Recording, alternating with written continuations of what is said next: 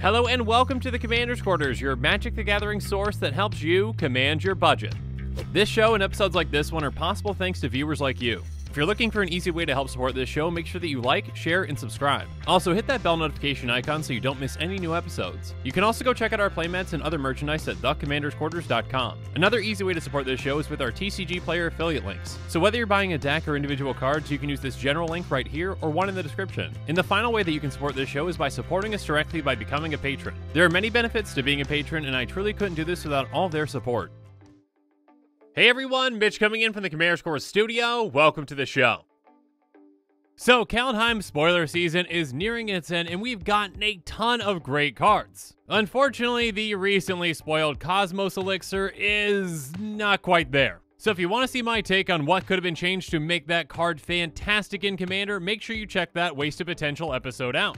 And I was up really early today, so make sure you check out my earliest episode if you haven't seen it yet on Birgi. Birgi is an absurd commander and perhaps the most broken commander of the set. Although I might be eating my words because I said that because of the commander for this episode. But before we get into that card, a quick spoiler warning. If you're not here to see Kaldheim spoilers, then you're in the wrong place. So maybe go check out the most powerful deck that I personally ever built with Joyra. But if you're here for the Kaldheim spoiler, then let's get into it.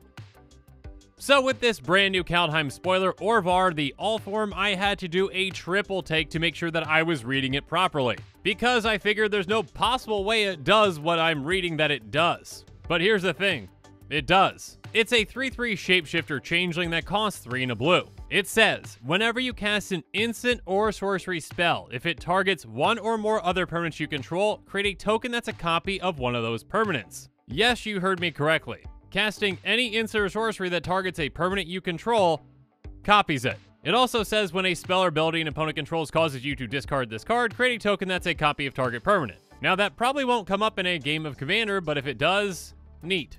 Regardless, that first part is insanely powerful. This essentially turns all of your instants and sorceries that target into clone spells. But instead of it just being like a regular clone that can only clone a creature, this can clone any of your permanents. So yeah, I might have misspoken earlier in the day when I said that Birgi was the most powerful commander from this set and that it's really broken, because this one's also really broken and I don't know which one's more powerful. Perhaps at the end of the episode I'll have my thoughts gathered and I can actually give you an answer to that. But at this point I'm still just blown away by this card. There's one thing that's sad but kind of funny that I want to bring up first though, and that would be an incredibly similar card to this one. To all of you Mistform Ultimus fans out there, I am so sorry. This commander is literally just a strict upgrade. It even has the exact same power, toughness, and mana cost just to rub it in. And that changeling part that's on this commander probably doesn't even matter for the actual deck that you're going to build around it. It's just kind of thrown on there to add insult to injury. So again, to all those Mistform Ultimus fans out there, I am very sorry.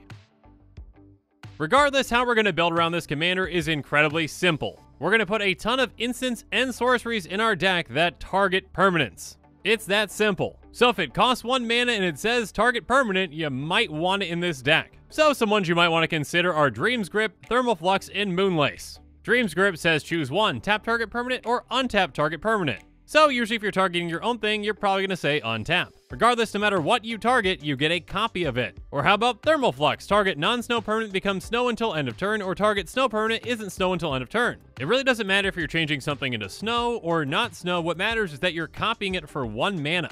Oh, and as a nice little bonus, you get to draw a card at the beginning of the next upkeep. Even a card like Moonlace, which is basically useless anywhere else, is incredibly effective in this deck. It says target spell or permanent becomes colorless. Again, we don't care that our permanent's colorless, we just care that we copied it for 1 mana. So with this deck, we can easily copy one of our creatures or artifacts, enchantments, a planeswalker, or even a land. That's right, this mono blue commander is going to be more effective at ramping than pretty much any green commander out there. So yeah, you're probably going to want to include Aquatek's Will in this deck. It's going to put a flood counter on target land. Now the fact that that land is now an island really doesn't matter. In fact, most of the time we're probably just going to be targeting an island with this. What matters is that we just paid 1 mana and we got a copy of that land. Rampant growth, eat your heart out. But yes, the more flexible our targeting spell is, the better for this deck. So even targeting spells that cost 1 and have somewhat of a negative effect, we're still going to want to include. For example, Giga Drowse says tap target permanent. Paying 1 mana and tapping something is a small price to pay for getting a copy of it. And for protection purposes, we can even include cards in this deck like Rescue. It's an instant for a blue and it says return target permanent you control back to its owner's hand. So if someone targets one of our important things, we bounce it back to our hand, and guess what? We're also getting a copy of it. All for just 1 mana. Again, I want to stress that we're basically just cloning whatever we want for 1 mana. This is absurd.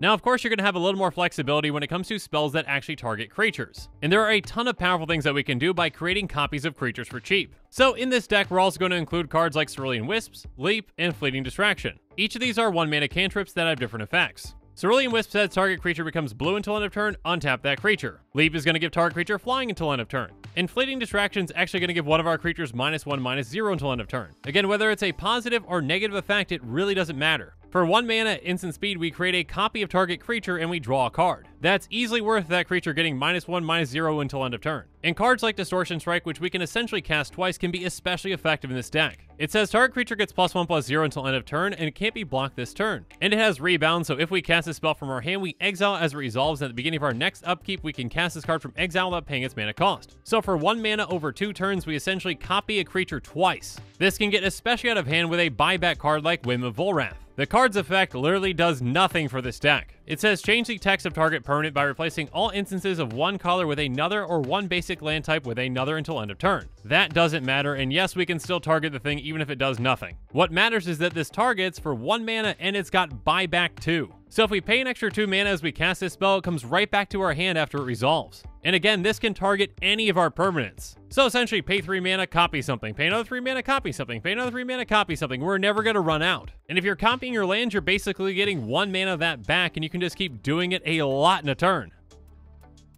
But there are plenty of other great targets when it comes to wanting to copy something. And of course, there was one that immediately came to mind, and there are a couple of cards that can combo with it in this deck. And that card is, of course, Peregrine Drake. It's a 2/3 Drake with flying that costs 4 and a blue, but when it enters the battlefield, we untap up to 5 lands. So with any of our 1 mana target spells, we're essentially netting 4 mana. And if we've got a target spell that has buyback, yeah, this goes infinite. And yes, I know Peregrine Drake is a very broken card in a lot of decks, but it seems obscenely broken in this one. Another card to consider is, of course, Archaeomancer. When it enters the battlefield, you return target instant or sorcery card from your graveyard to your hand. So if you've got one of those target spells that can trip, congratulations, you can keep casting that as many times as you want. Another great option is the always lovely Diluvian Primordial. When it enters the battlefield for each opponent, you may cast up to 1 target instant or sorcery card from that player's graveyard without paying its mana cost, and if a card cast this way to be put into graveyard this way, exile it instead. So for 1 mana, you get a 5/5 flyer and you cast 3 things. And hopefully for your opponent's sake, they don't have any targeting spells in their own graveyard. Or how about everyone's favorite Agent of Treachery? For a 1 mana target spell, you get to clone this, and then you get to steal a permanent when that clone comes into play. And then at the beginning of your end step, if you control 3 or more permanents you don't own, which you're going to, you draw 3 cards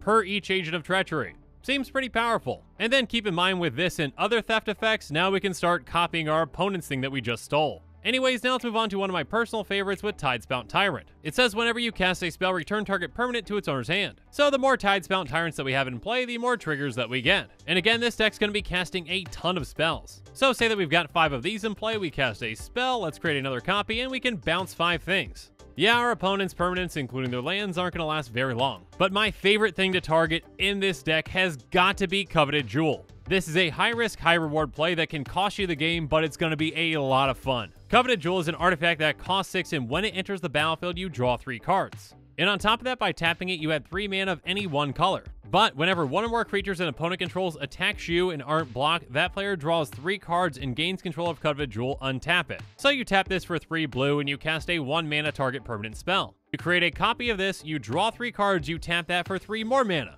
You cast another one, and you see where this is going. But again, it's a high-risk, high-reward play. Because if your opponents stop you, and then they attack you, they're stealing your Coveted Jewels. All of them. That player that swings at you with an unblocked creature is going to draw an absurd amount of cards and have a crazy amount of mana. And that's exactly why it's my favorite interaction in this deck. A big payoff, but also a potential big loss.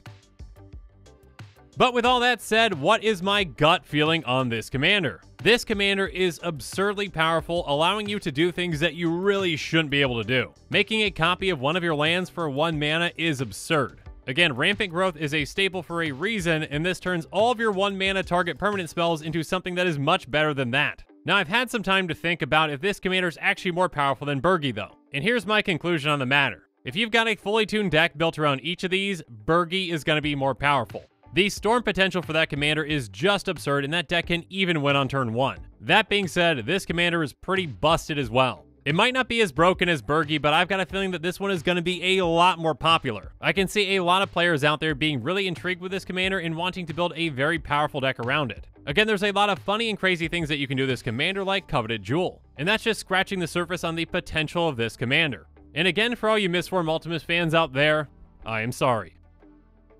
And with that, the show is coming to a close, so it's my turn to hear from you. So in the comments below, let me know what your thoughts on this episode are, and as always, thanks again and have a good one.